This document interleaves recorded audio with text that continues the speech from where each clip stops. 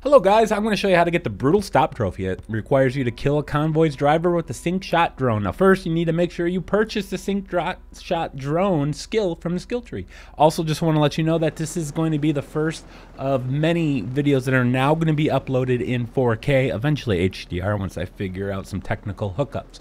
Now, first step you need to do to get the trophy is locate a convoy. I got one coming from the north. I don't know if it's going to turn west or east, so I'm just kind of hanging here at this intersection, waiting to see which way they go. I'm going to drop ahead of them.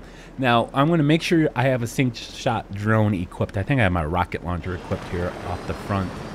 But we're going to basically aim down our sights and hit L1 to tag enemies. Now, I need to make sure I tag the driver of a convoy. Convoy is going to have 2, 3, 4 vehicles in it. So I'm going to get out here. I don't have, again, my Sync Shot drone equipped.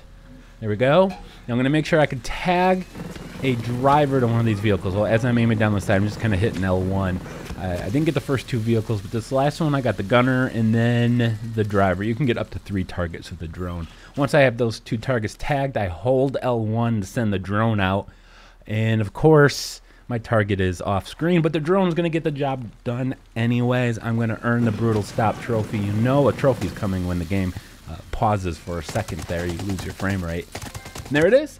I hope you guys enjoy the video. Make sure you subscribe. And again, we are now officially 4K. And as soon as I can figure it out, there's some technical issues, it'll eventually be HDR as well. Thanks for watching.